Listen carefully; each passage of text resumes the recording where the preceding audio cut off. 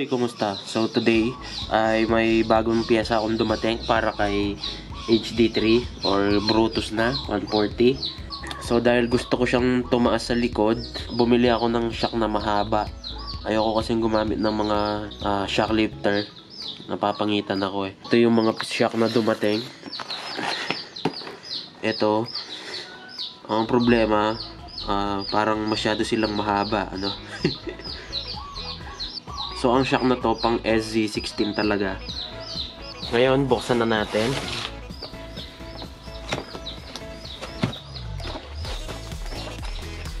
Sticker Owens. So mga replacement shock lang to, hindi to rig. Owens yung brand.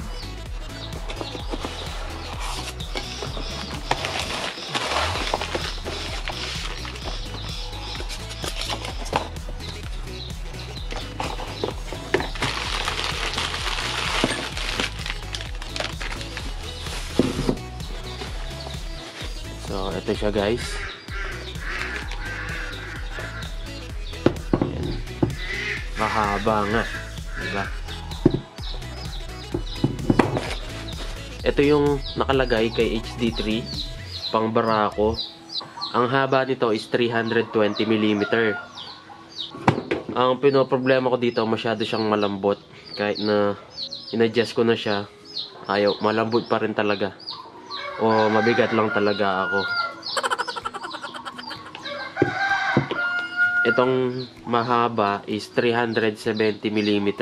Ayan, mas mataba yung spring nito kesa dito. So subukan natin. Ang problema dito, itong mga bushing na to, hindi sila compatible sa Kawasaki.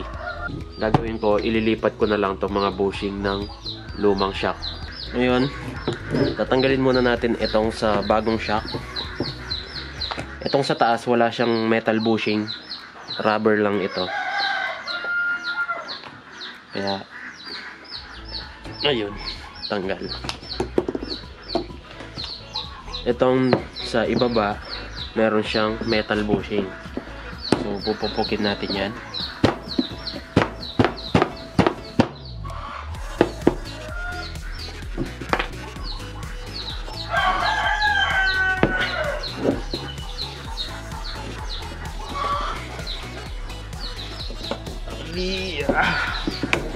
Ngayon, tatanggalin natin itong sa lumang shock.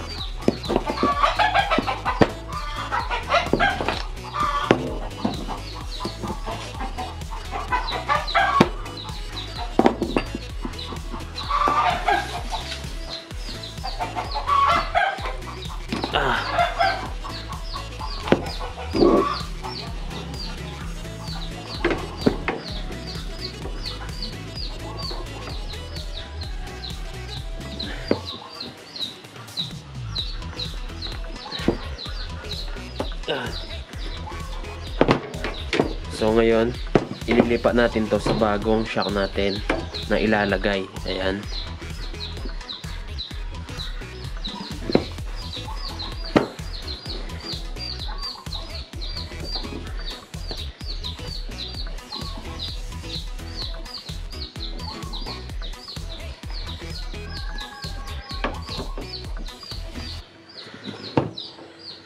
So, ayan, itry natin ngayon. So, ayan guys, no, nakalagay pa yung isang shock natin na luma dito sa kabila. So, para mailagay ito, ayan. Tatanggalin ko muna itong isa. Tapos, alalayan mo, baka bumagsak eh. Taas lang natin yan.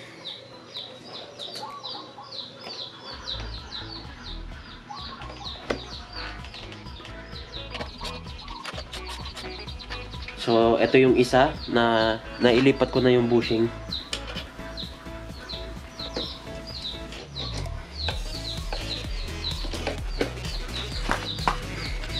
So, ayan guys, nailagay ko na.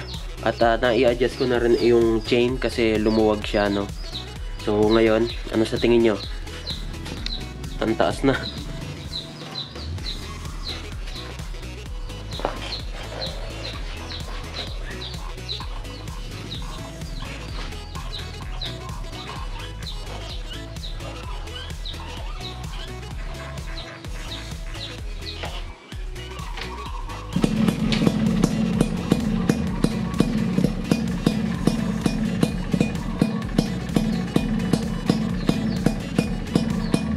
So ayun guys, na-adjust ko ng kaunti yung carb kasi nag-o-overgas.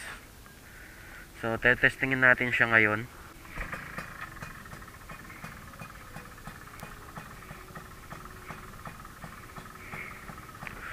Mas maganda na yung andar niya ngayon. Di na naglulunod-lunod po.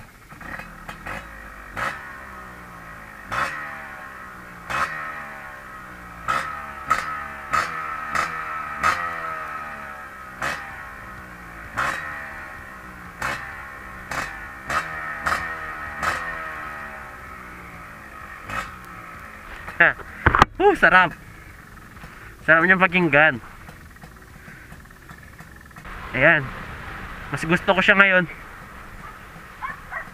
Mataas yung likuran. Pwede nang pangwalwal sa off-road. Pwede pa sa daan, di ba? Wala kasing off-road dito sa amin eh.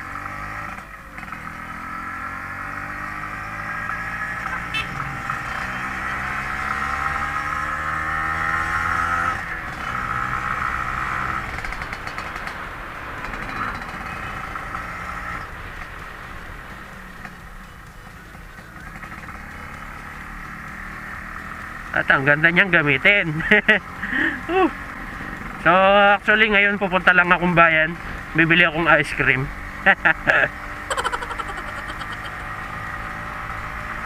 Dito lang sa amin. Malapit lang. Ayan, mas komportable na siya. Di na ako dumadaus-dos. Dati kasi lagi akong nag-a-adjust ng posisyon.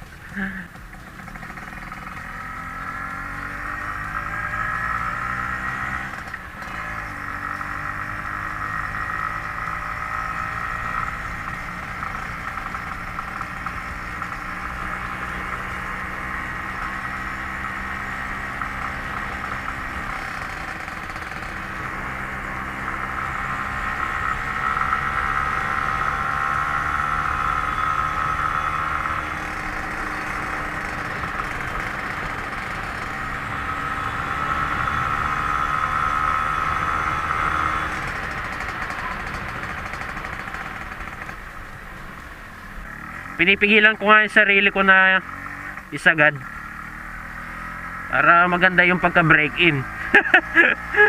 Kating-kati na nga itong kamay ko, pinipigilan ko lang.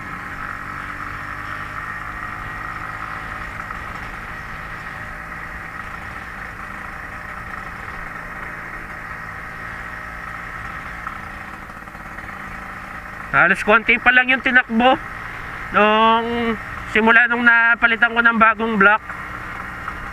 180, bali 80 kilometers pa lang ang tinakbo niya.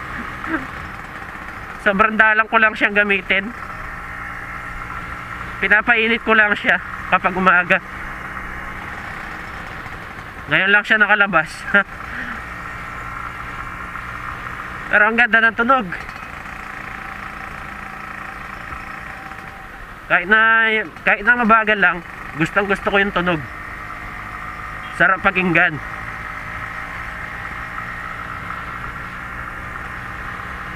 At hindi na rin siya mausok, di ba?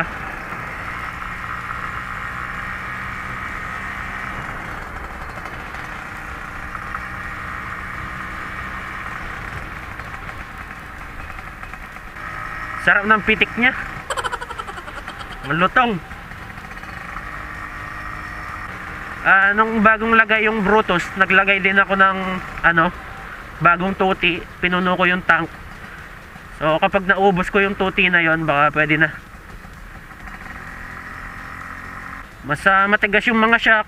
Hindi ganun sobrang lambot. Pero mas gusto ko na siya ngayon. Bali hindi ko na ibabalik yung mga maiksing shock natin.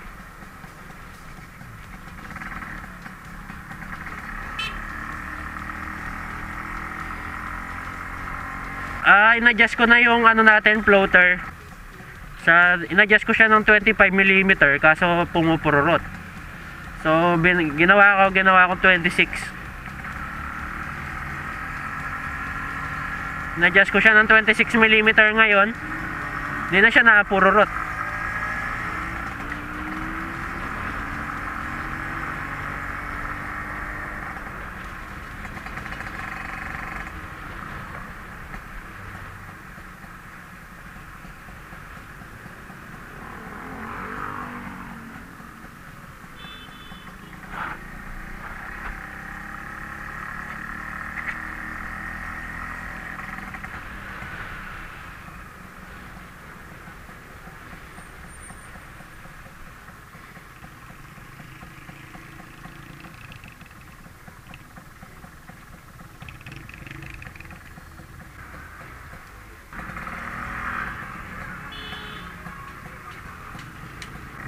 So ayan guys, nakabili na tayo ng ice cream.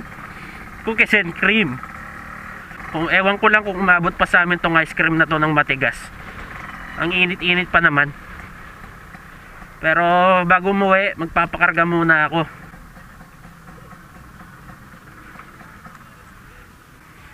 $70.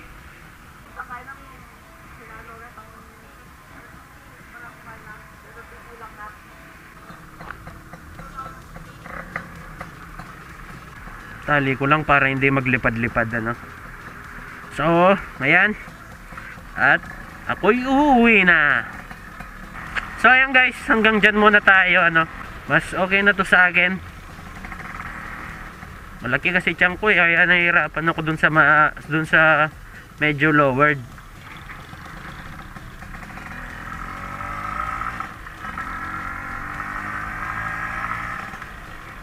So dito mas komportable ako. Kaya ito na yung final setup niya.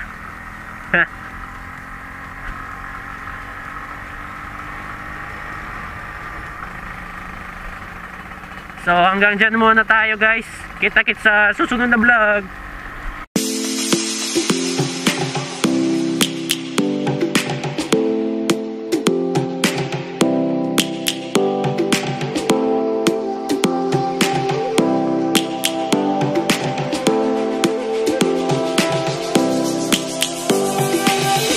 Lions roaring in the morning sun, searching for a longer day.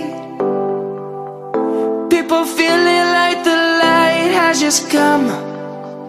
We must never stop the way, yeah.